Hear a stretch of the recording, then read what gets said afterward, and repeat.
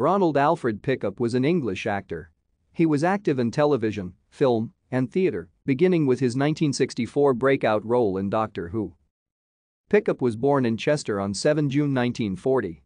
His father, Eric, worked as a lecturer. His mother was Daisy. Pickup attended the King's School, Chester, and went on to study English at the University of Leeds, graduating in 1962.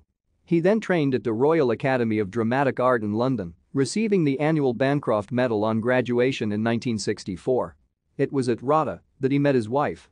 He was a member of the RADA Academy.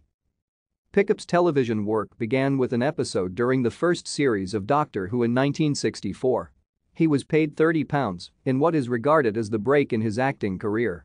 He went on to star in the BBC drama series The Dragon's Opponent in 1973, playing Charles Howard, 20th Earl of Suffolk, a World War II bomb disposal expert. Almost a decade later, Pickup had the starring role as Composer Giuseppe Verdi in the acclaimed The Life of Verdi, written and directed by Renato Castellani.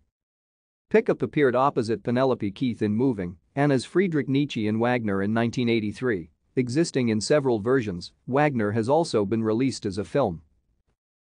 Thank you for watching.